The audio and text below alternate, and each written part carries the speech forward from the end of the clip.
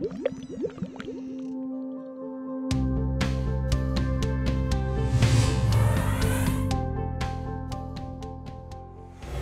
my name is ZBrush. In this tutorial, we will be using ZBrush and Photoshop to create a female sculpture.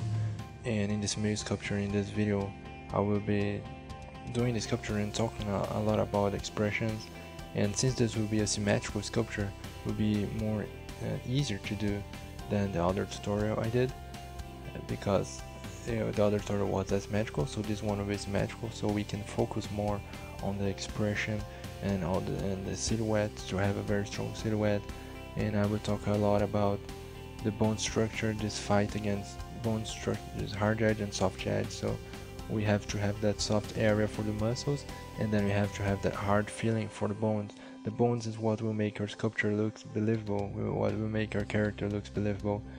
And not just that, about the expression, I will talk about how the expressions will make our character looks more convincing, more believable. The people who will see your sculpture have to look into your eyes of your character and feel something and see the history behind your character, alright? So in this tutorial we'll go through all this. I hope you enjoyed the tutorial, and thank you very much.